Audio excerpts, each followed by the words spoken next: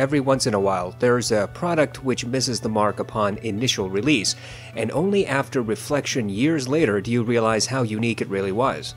Sometimes companies experiment with a new concept, which on paper looks groundbreaking, but they end up ruining the product's reception with a high price and terrible explanation of what the product is supposed to do.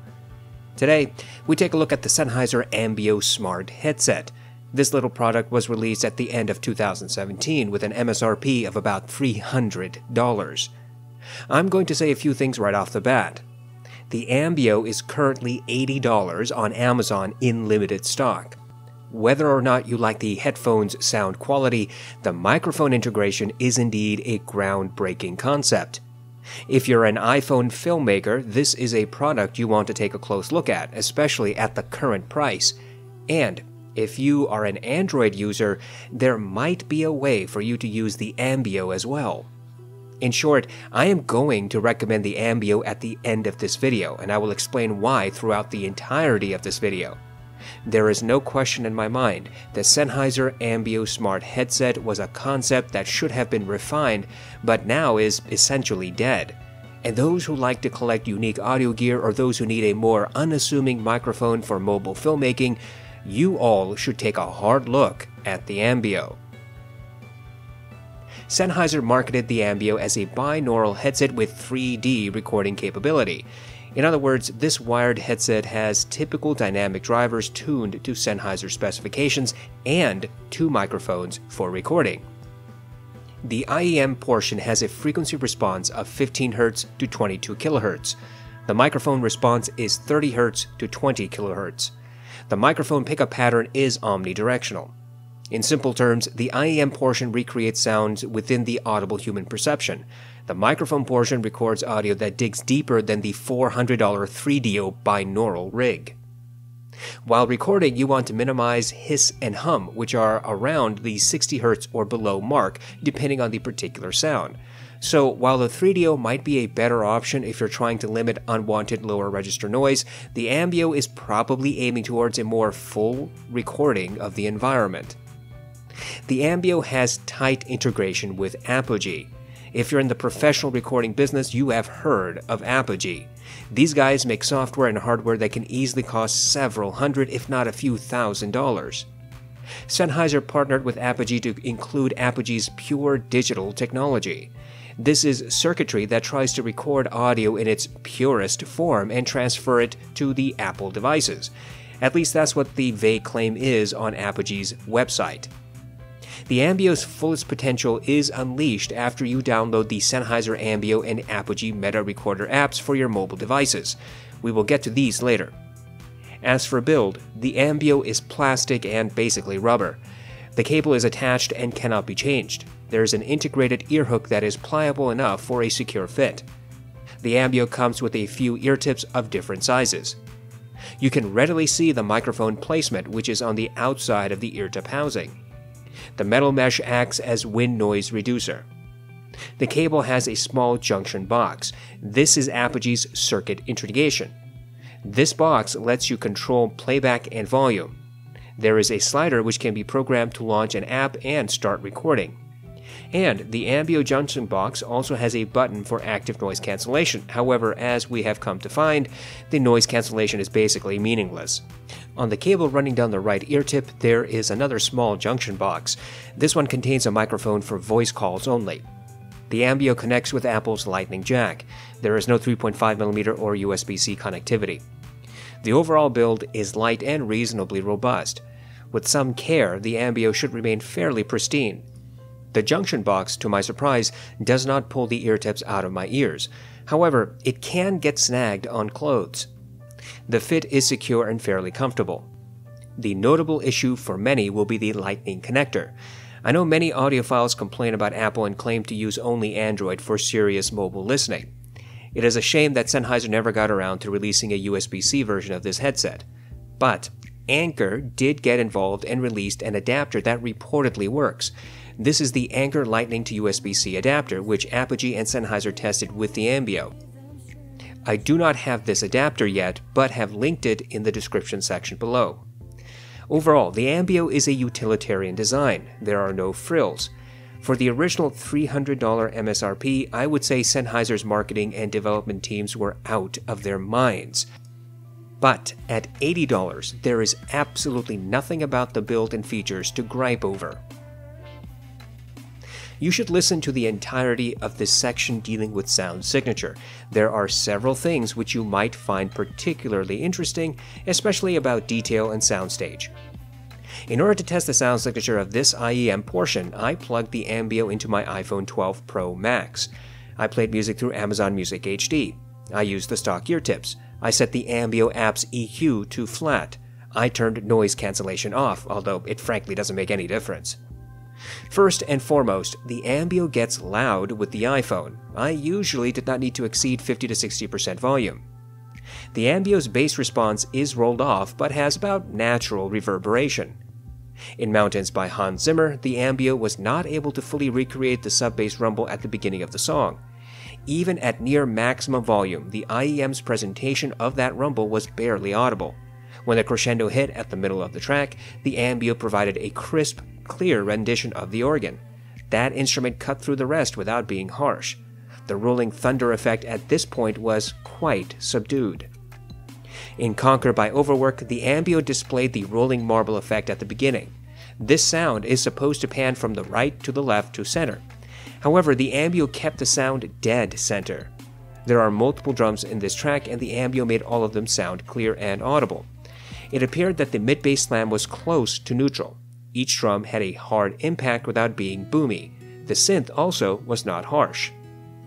I listened to several hip-hop songs like New Patek, Reel It In, Uproar, and Pure Water. On each occasion, the Ambeo underrepresented the sub-bass. Indeed, the subwoofer effect in all of these tracks was recessed, and it sounded like the subwoofer was in another room altogether. Vocals remained clear and were easily 2 steps ahead of the instruments. They had slightly elevated vocal sparkle, but this was not fatiguing. The mids are slightly forward, and there is emphasized sibilance. In Why Am I Like This by Orla Gartland, this track has natural grain and sibilance recorded into it. The Ambeo pushed Orla's voice ahead a few steps compared to the instruments. The grain sounded about neutral, but the sibilance was clearly elevated. It was just below my personal pain threshold and reminded me a lot of the sibilance in the HD560S. The drums and guitar had natural timbre and decay, but they seemed to be further back into the mix. In Want You Back by Haim, the Ambeo again emphasized the sibilance in the primary vocalist. It was just below my personal pain threshold. The Ambeo, however, clearly represented the 2 backup vocalists who retained their individual tonalities. Even when all the instruments played at maximum, all 3 vocalists remained clear, and upon close inspection, I could hear all 3 of their different tonalities. At 8 seconds into this song, the primary singer also says the word "we" and drags it out, making it sound gravelly. The Ambeo rendered detail accurately. The piano, drums, guitar, and bass all sounded correct with natural timbre. However, they were clearly recessed compared to the vocals. In Superposition by Young the Giant, the Ambeo correctly rendered the ukulele and drums. The bass was recessed but still audible. The Ambeo elevated sibilance in the male vocalist. This was not quite as much as with female vocalists, but still rather noticeable. There is a backup vocalist in this track, and the Ambeo did make his voice audible, and this is quite the feat considering most headphones and IEMs I have tested missed this detail. Between 1 minute and 10 and 1 minute and 20 seconds into this track, there are supposed to be sharp intakes of breaths. The Ambeo perfectly recreated this detail as well. Treble on the Ambeo appears to be neutral and clear. In Scherzo for X-Wings, the Ambeo accurately recreated the horns and brass. These instruments cut through the rest without becoming harsh. They retained their nasally signatures as well. The timpani was underemphasized, though still audible. There were good separation among group sets and above-average rendition of depth. In other words, the Ambeo allowed some group sets to sound closer than others, and some were in the extremes. In Flight from the City, the Ambeo made the piano sound as if it was about 10 feet away from me. The bassier notes were underemphasized. I could hear the electric buzz effect and pop and sizzle that is recorded into this track. The cello sounded smooth and had accurate timbre. There was a slight melding between it and the piano. I could hear the creaking of wood on the pianist's bench and the shifting of the cello's weight. In Take 5 by the Dave Brubeck Quartet, the Ambeo rendered the piano in the right, the drum kit in the left, and the saxophone dead center. The bass was somewhere in the mix, and a little bit recessed. The bass was rolled off and lost a bit in the track. Drum strikes were precise and accurate. The saxophone was energetic, and I think it sounded neutral. There was above average separation of all the instruments. Though there was slight melding among notes, it was easy to hear all the elements in the mix. As for detail retrieval, the Ambeo does a fine job providing obvious and some subtle details. The Ambeo's overall clarity does help bring out micro details. The creaking of wood, shifting of the cello, nasally signatures of brass and horns, multiple vocalists, electric buzzing, pops and sizzles, and breathing are all easily audible. For a more quantitative test, I use the song New Light by Kazuki. This track has layers of details, including the sound of children, wind, rustling of grass, synth, and footsteps. I count the number of footsteps I can hear in the first 60 seconds. The Blonde BL03 presents 5 to 6 footsteps. The Tin Hi-Fi T2 presents 7 to 8. The T2 Plus and the Blonde BL05S present 6 to 7. And the Ambeo presents 12 footsteps. I have to emphasize how unusual this is for an IEM. I have never before heard an IEM from anyone at any price category that has provided as much detail as the Ambeo on this test track. Indeed, with regard to detail retrieval, the Ambeo's performance rivals that of the Hi-Fi Mansundara and outstrips the audeze LCD-1, the Sennheiser HD6XX and 660S, and to say nothing of the much-hyped Neumann ND-H20. The clarity and resolution, the crisp details that the Ambeo provides is quite an achievement. But there is always a cost to performance, and for the Ambeo the cost is full bass presentation. As for soundstage, the Ambeo easily rivals the soundstage of the Tin Hi-Fi T2. In my estimation, I think that the Ambeo has above average to maybe slightly below wide soundstage. This will depend heavily upon your original recording and the ear tips that you're using. There is at least above average instrument placement where width is concerned. The Ambeo, however, does not present verticality. In other words, the Ambeo shows instruments and vocals at different depths. One element might sound closer or further away, and some may appear to be coming from the fringes. But I never heard a sound below or above my head. Overall, the Ambeo Sound Signature is not going to appeal to everyone. The bass roll-off, vocal push, and sibilance will turn some people against this product. But in exchange, you do get fairly wide soundstage and excellent detail reproduction. The Ambeo's full features can be unlocked with the Sennheiser Ambeo app. This is a fairly straightforward application that is still available on the Apple App Store. This app will provide firmware updates. After I launched the Sennheiser app for the first time, I was prompted to install the latest firmware. The app also lets you control ANC, recording level, EQ, set the custom action for the smart slider, and turn voice prompts on or off. A few features are worth talking about.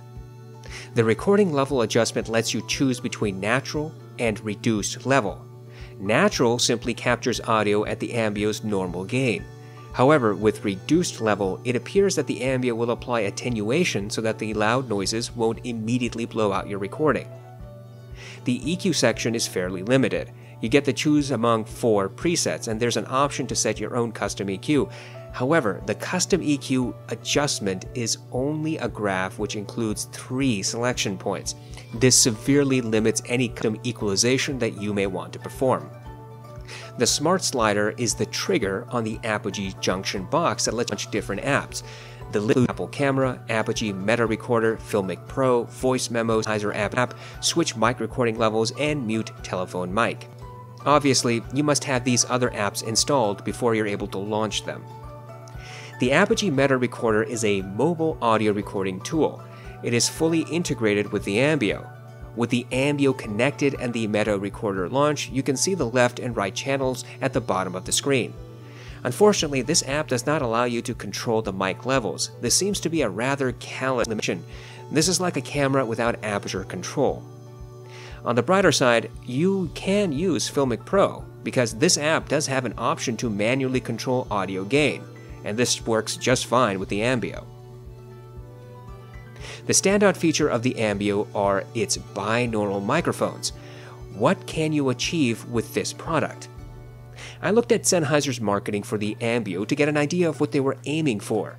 Sennheiser shows that the Ambeo should capture audio all around you. The pickup distance is an unanswered question, but I would guess that the microphones work best when the subject is within 5 feet. I watched other reviews of the Ambeo and noticed some odd methodologies. For example, one well-known reviewer tested the microphones but by sitting in his living room and recording his speakers, and that I think is hardly a fair measure of the Ambeo's performance. Because of the pandemic, large gatherings are still not allowed in my area. Consequently, I was not able to record in public gatherings. I set up 2 tests which I hope will provide some information about the microphone's capabilities. The first test was conducted with Filmic Pro. I recorded a series of videos with the Ambeo as the microphone source. The audio was recorded in PCM at 48 kHz. Voice processing was off and automatic gain correction was active. This test was done on a trail where you should hear a creak on one side, footsteps, and other natural sounds that happen to occur. The second test was not much more technical. I taped the Ambeo to a yoga block and placed it about 3 feet above the floor on a table. I was in a 12-foot by 20-foot room. I used the Apogee Meta recorder in 24-bit at 48 kHz in broadcast wave format. I used my limited acting skills and gave basically a soliloquy. The idea is that the Ambeo on the yoga block represents James Bond strapped to a chair and I am his antagonist. In the first test, you should have a basic idea of the types of sounds that the Ambeo can pick up. In the second test, you should be able to tell whether the Ambeo's microphones are capable of recording distance, height, echo, and detail. You will have to excuse my very bad acting skills and terrible made-up soliloquy. You should listen and watch the following portions with headphones. Do not listen to this audio over speakers, as that will not provide a true representation of the Ambeo's performance. And by the way, I did not add any processing to these recordings. These are raw from the iPhone.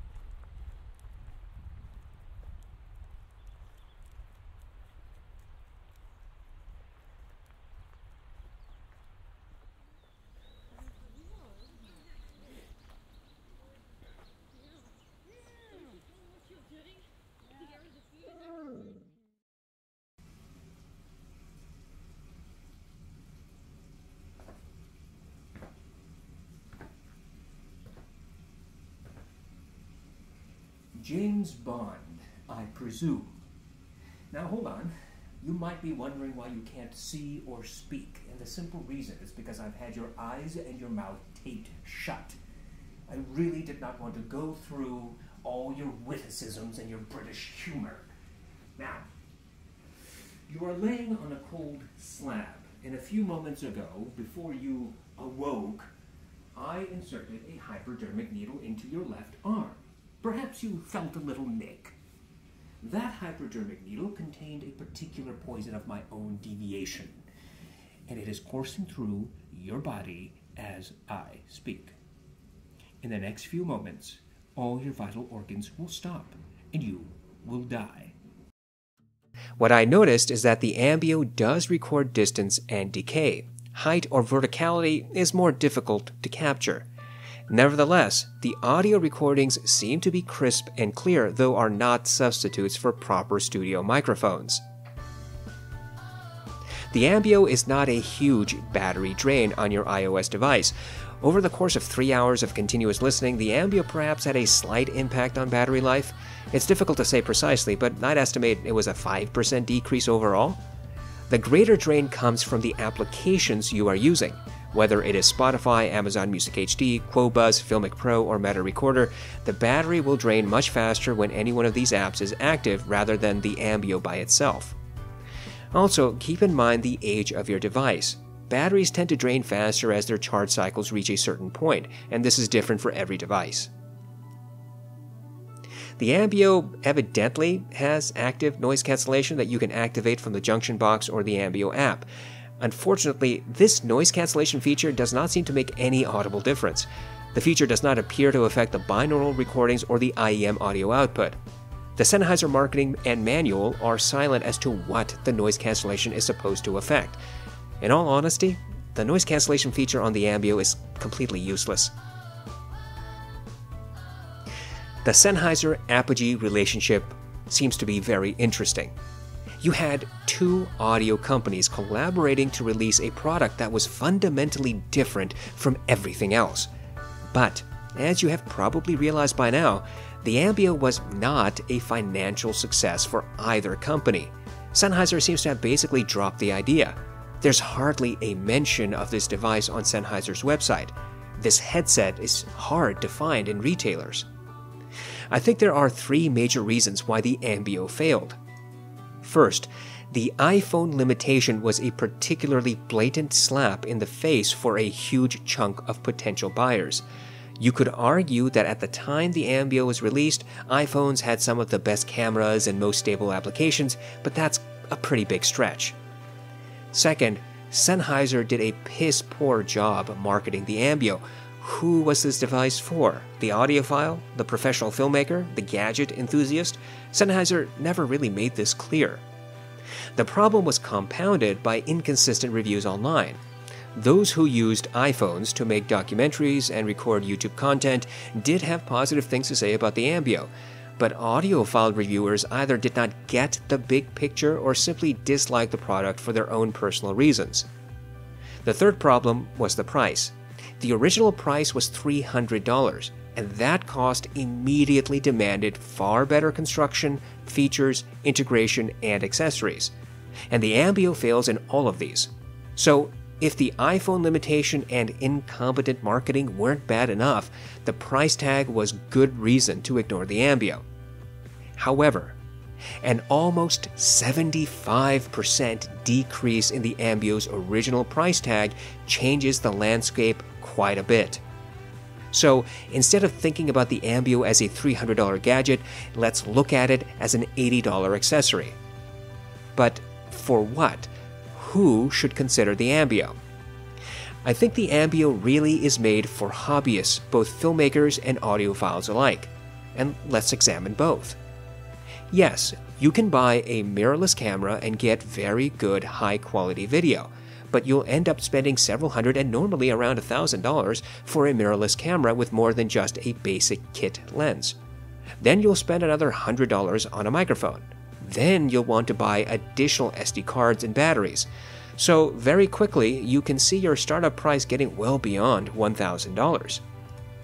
But if you already have a functioning smartphone, you don't need to spend that type of cash. You can buy a perfectly usable Zhiyun Smooth 4 gimbal for $100 and a microphone for another $50 to $100. You'll need a field recorder to capture audio to sync later, and that can cost upwards of $100. So for a total investment of about $300, you could start making high-definition films, documentaries, or whatever from your smartphone. But having a microphone like the Ambeo makes the process a lot simpler. You become the microphone. And, most importantly, you don't stand out in a crowd. Whereas people with large cameras and video rigs present an obvious subject of distraction, someone who apparently is taking a photo on their smartphone is hardly noteworthy. If you're looking for anonymity in the crowd, then the Ambeo helps you achieve that. Audiophiles could benefit from the Ambeo as well. Binaural recordings are becoming more popular. Whether it is sounds of nature, soft speaking, or recording audio from headphones, people can use binaural microphones for audiophile needs. I imagine that the customer base of audiophiles who want to make binaural recordings is a fairly small one, but the segment does exist. There are alternatives to the Ambeo, but all that I have found are either far larger setups or very expensive. Of course, you can create your own binaural rig by using two lavalier microphones and using an audio splitter. This is a bit finicky but possible. However, for an all-in-one solution, the Ambeo does make a compelling argument. This brings us to value. At $300, the Ambeo is not value. That is a ridiculous price for this product. But $80 is perfect. For $80, you get a very capable IEM and unique binaural microphones. You get a form factor that is unassuming. You get application integration. You get plug-and-play functionality. The Ambeo's IEM Sound Signature may or may not please you. The sub-bass roll-off, vocal push, and sibilance may be an immediate turn-off. But with some equalization, you could fine-tune the sound. The Ambeo's binaural microphones are nothing exceptional. You will not get class-leading performance.